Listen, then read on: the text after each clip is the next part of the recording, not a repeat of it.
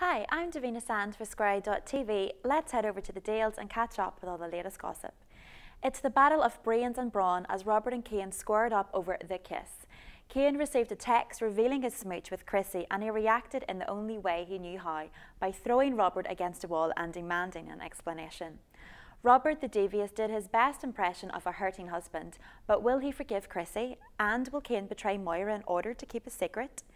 Priya made a shocking discovery and uncovered Rakesh's dark secret, that he falsified the results of Kieran's DNA test. Knowing that Kieran is the father of Vanessa's baby, she realised she couldn't be party to what Rakesh had done, and she moved out, leaving him heartbroken. Rakesh then tried to purge his guilt by slipping 10k through Vanessa's letterbox.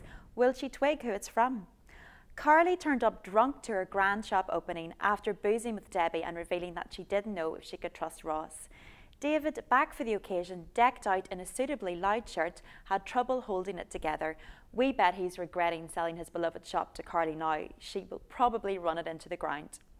Lovebirds Victoria and Adam got hitched in an intimate ceremony. Victoria also had her day in court. With Adam determined to save her though, will she escape sentencing? And will Ashley's memory come back in time? The simmering tension between Debbie and Ross boiled over, and Debs missed Moses' christening to meet up with him.